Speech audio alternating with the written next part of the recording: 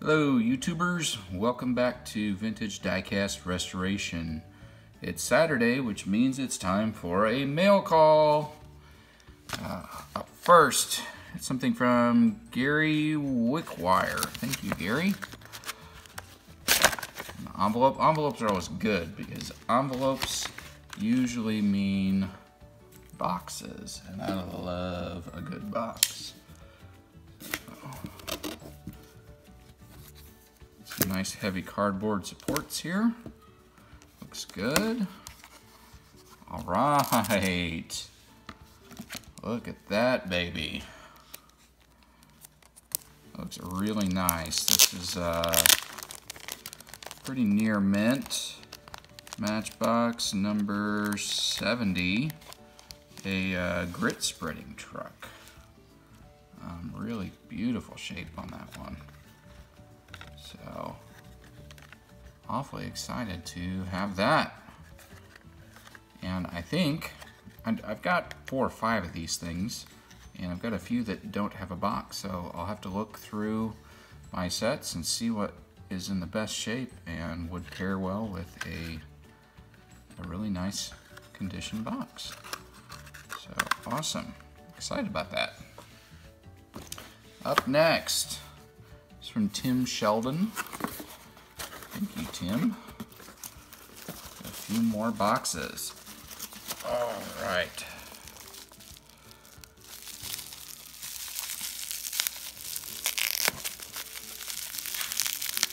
Really well wrapped.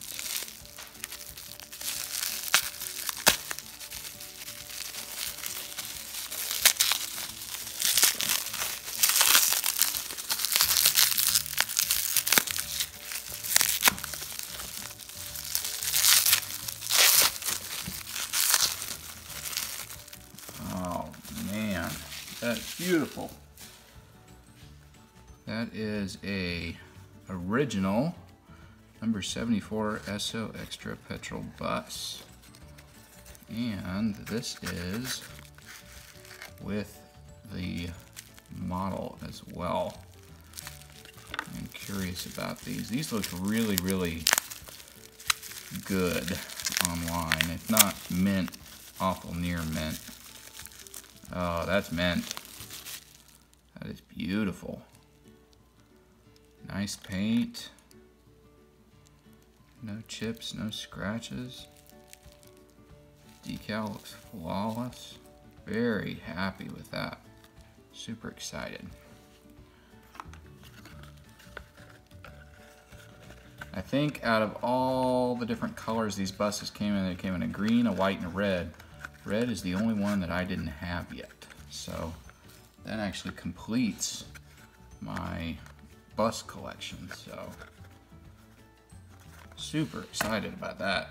And this is a twofer.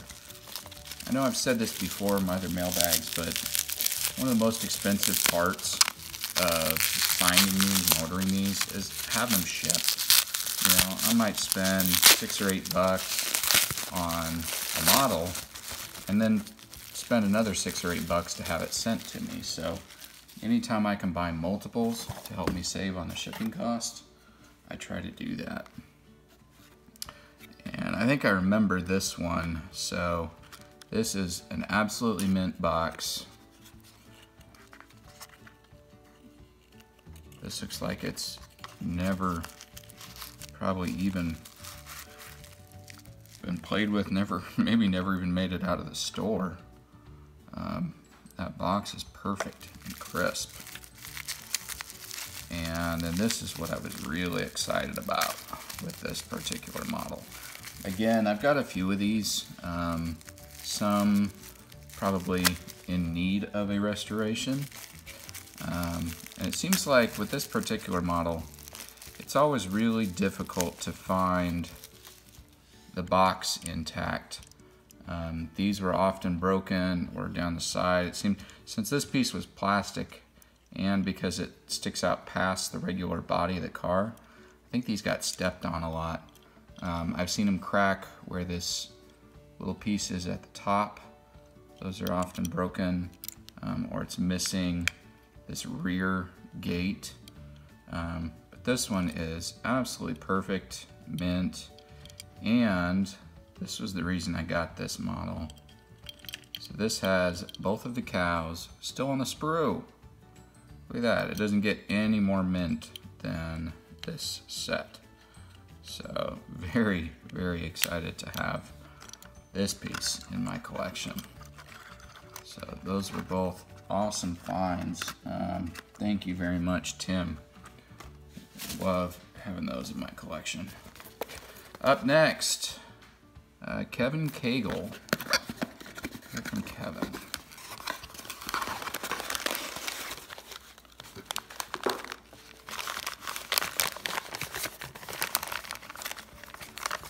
Another bus. So this is the older version on this variation. So this is also a Matchbox number 5 Route Master. You see the decals are a little worn on this one. We've got some paint wear and chips on the top, but not a bad find. And like I said before, a lot of these red ones I was missing. I've got quite a few of the green and the white. And I don't have this variation either. Another thing to look for in these is the interior plastics. That's one of the variants in this model. So very excited to have that one as well. Up next, this one is from, who's this from? Online Antiques.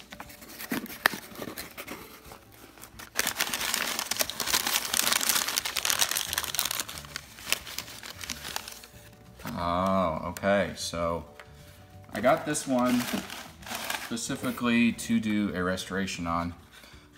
This is actually one of the cars that I have restored. I didn't do video when I restored this car. I do have some of the before pictures. It was an overpaint with an oil-based overpaint.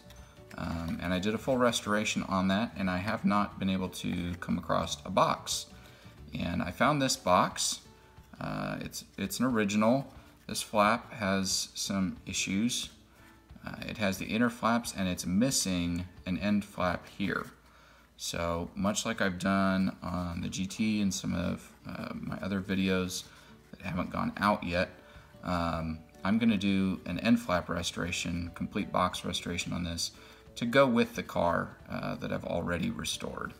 And when I shoot that, I will update the pictures and the video to show the car as well. So watch for that in an upcoming restoration. Next, this is from Mark Saxby.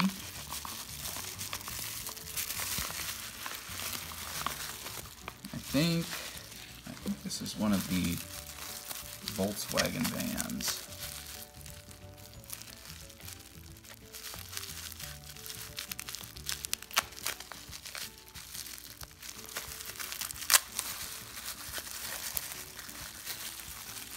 Yes.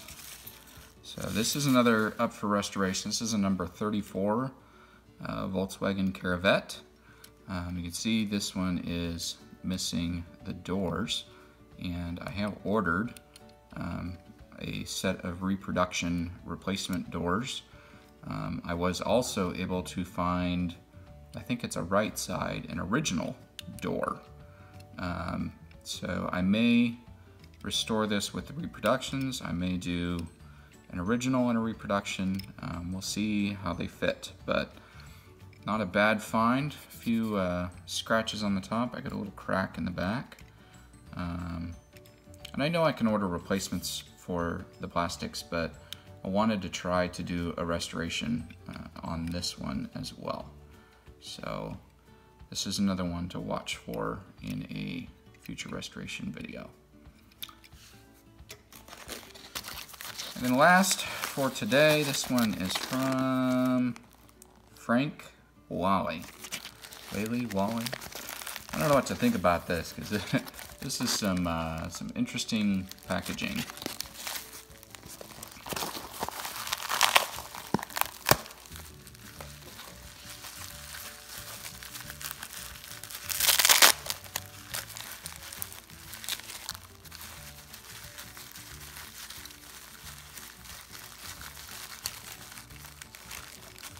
Okay, so these two were part of a lot. There was a few cars that were available, and these were just dirt cheap. I think I paid $1 or $2 a piece for these. They were in a buy it now version.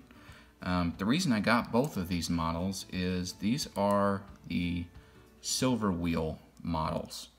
And you can see these are really rough. These will both be candidates for a restoration.